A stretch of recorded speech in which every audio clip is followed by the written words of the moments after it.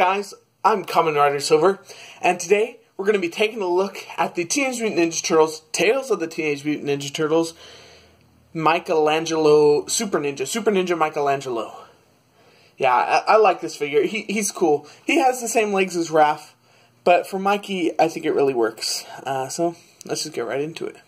So here's Mikey standing alone by himself. And like I said, I just want to point this right off. He has the same legs as Raph, but since Mikey's a smaller character, you know, it really passes it. It's not that bad. Still looks a little bit disproportionate to his large, what's this thing called?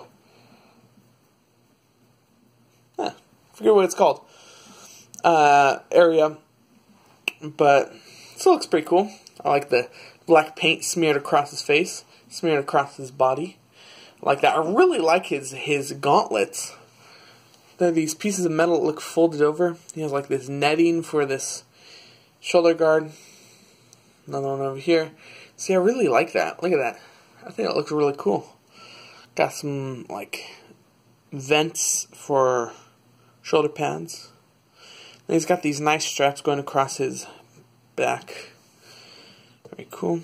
And then you also have his standard nunchuck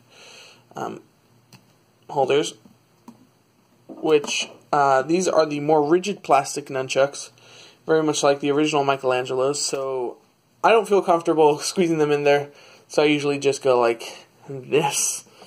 I don't want to put stress marks on them, on the plastic, so I just go like this. But you're really supposed to squeeze them together and put them in there, but I really don't want to do that. But yeah, they feel pretty good. And then I also like the black bandana that fades into the orange. I think it looks really cool. Yeah, look at him. So comparing him to his original counterpart, this has got to be one of my more favorite figures from the original line. This is the Michelangelo. Michelangelo, he's a leader in blue. Oh, no, that's not the right. There he is. Looks pretty cool. He has this similar head sculpt. It's not the same.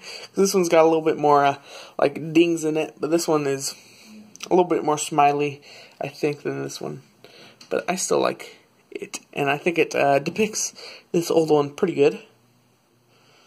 Yes, I like that. Let's go over articulation. His ball joint head looks up that much, looks down that much, swivels side to side. And he has ball hinge like at the shoulders, go up all the way. This doesn't inhibit it. Down, forward, and backward. Bend at the elbow, swivel at the elbow. This does inhibit it though, it going back. Then no swivel at the wrist. Ball hinge like at the thighs, go forward and backward, in and out. And then bend at the knee and swivel at the knee. So, pretty good articulation. Giving some pretty cool poses. So, yeah, I like it. So there you go, guys. There was a quick look at the Teenage Mutant Ninja Turtles, Tales of the Teenage Mutant Ninja Turtles, Super Ninja Michelangelo. I like this figure. It's like the other ones. It's got, you know, it's got the different paint on it. It's got the different wrappings and junk on them. But I like it, and I think you should get it. So thank you guys for watching. Don't forget to like, subscribe, follow me on Instagram, and I'll see you guys next time. Bye.